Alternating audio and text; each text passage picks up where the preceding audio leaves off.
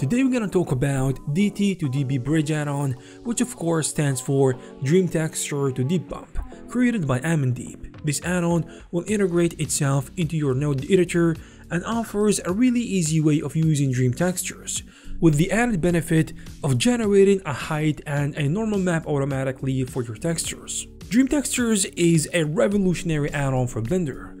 It allows you to use stable diffusion and the power of AI generated images right within Blender. The craze of AI is upon us, and it is getting exponentially better every single day, but it is scary at the same time. This one in particular actually blew me away when I saw it first. You can download Dream Textures for free, install it into Blender, and you can forget completely about downloading textures from the internet. All you need to do is to give it a prompt or a request about the kind of texture you want, and voila, you got your texture ready.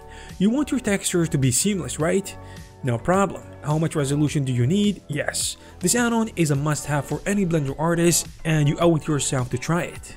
One shortcoming that the add-on has, well, it is not a shortcoming but more of a helpful feature that would have been nice to include, which is turning those seamless textures into PBR materials, which is necessary these days. This is really helpful as Deep Bump, which is also free, can generate normal, height and curvature map from a simple albedo texture, which is basically just a color map without all the lighting data baked into it. Some of the textures I got from Dream Textures had lighting and shadow baked into them. However, in general, for the best results, you would want your texture to look something like this. But I am sure if you ask the AI to generate a texture without highlight or shadow data, it will probably be able to do so. As we mentioned before, having Dream Textures and Deep Bump already installed is a prerequisite to be able to take advantage of the DT2DB Bridge add-on.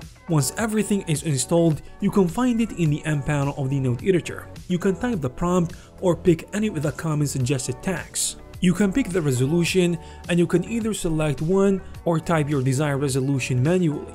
Under Deep Bump maps, you can choose between normal and height, or you can select both of them at the same time.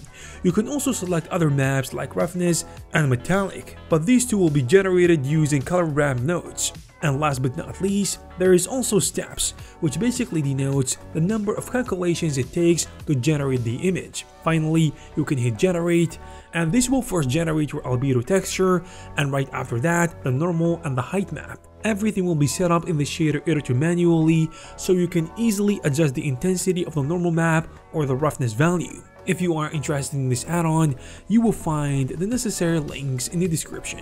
Also, it is a bit of a hassle to install both Dream Textures and Deep Bump, so make sure you have them first and prepare them before start doing anything else. I hope you found this video useful. If you did, please give it a thumbs up. Also, don't forget to subscribe to this channel. Thank you very much for watching, and I'll see you in the next one.